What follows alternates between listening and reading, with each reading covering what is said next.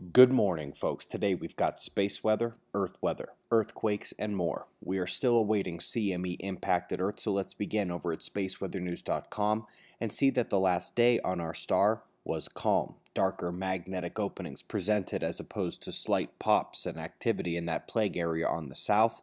Nothing major, and solar flaring still can't produce much of anything, barely any sunspots. And as I mentioned, that CME we were expecting has not yet arrived, so we'll be keeping an eye on both the ACE and the brand new Discover solar wind data feed. Finally, Discover has been made public with solar wind data at the link provided for you below. Very intuitive and similar to the ACE graphs we know so well.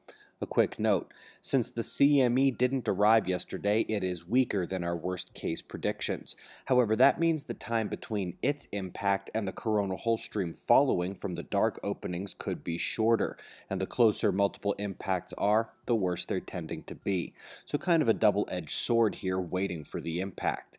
Anyway, the seismicity gave us something to discuss as well, as one above average rang the South Indian Ocean, with also a mid-level but unusual location rumble near Hong Kong that is almost certainly a future Earth spot track quake, as the typhoon is now in the South China Sea and likely to run right over the earthquake zone after having said hello to Hong Kong itself.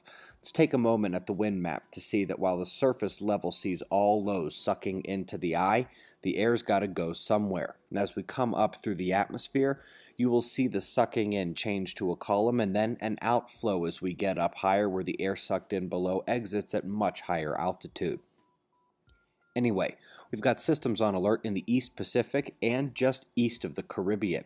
Hawaii will need to be on alert again, as well as territories west of the Atlantic storm track.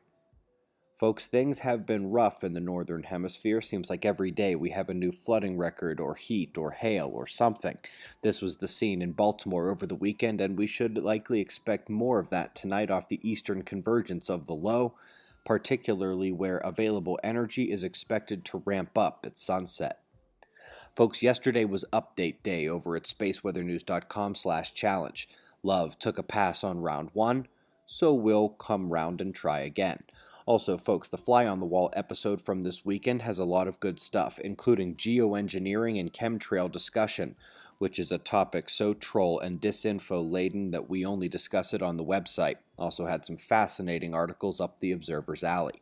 We've got pressure and radar forecast, followed by shots of our star to close. Eyes on the solar wind as Earth impacts are imminent. It's 4:20 a.m. in the new Valley of the Sun. Eyes open, no fear. Be safe, everyone.